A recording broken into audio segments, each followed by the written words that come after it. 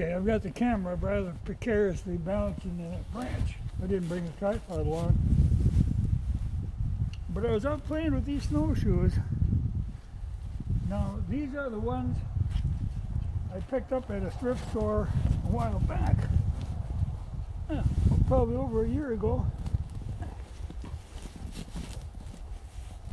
And the difference, you know, they've got a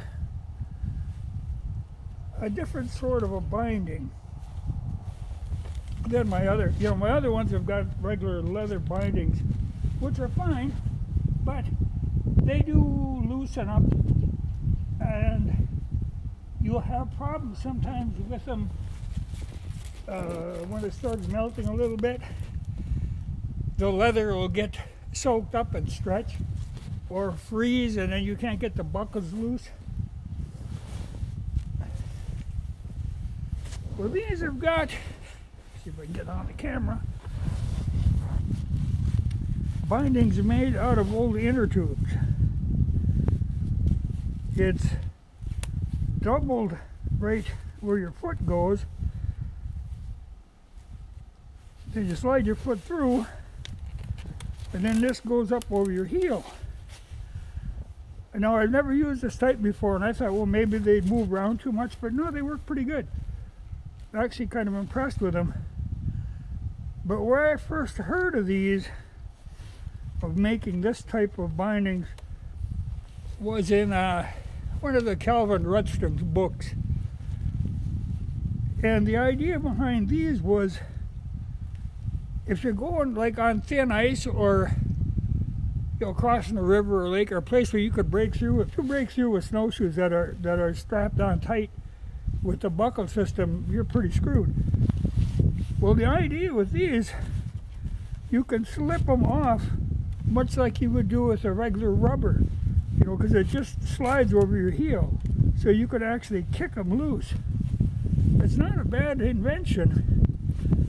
You know, I was concerned that maybe this rubber would rip or maybe not stretch enough to get my feet in, but they work pretty good.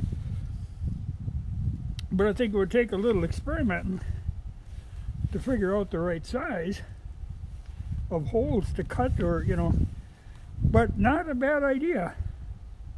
You know, because like I said, even snowshoeing on trails sometimes, though, you end up building up a trail and you could fall off the trail and then you're upside down and your snowshoes are in the air, and then you got to try to get them off to get up again.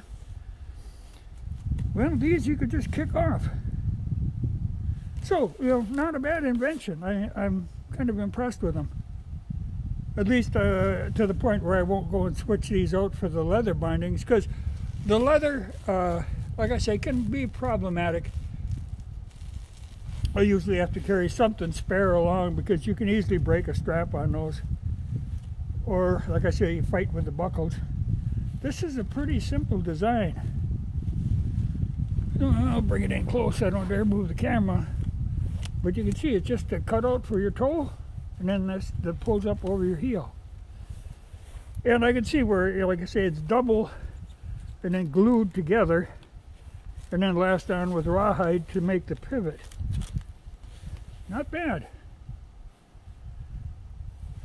These aren't bad snowshoes. They're not really big. What are they? 58 inch, 10 by 58. But they work pretty good. Don't weigh a lot. Not bad at all. And I don't remember what I paid for them. I found them in a thrift store. Like I say, I already got another set that's similar to these but is bigger.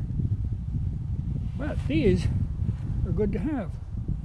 It's the only way to get around, you know, otherwise you're up to your knees in snow. Well, the camera's still hanging in the tree. She's a hell of a mount I got going.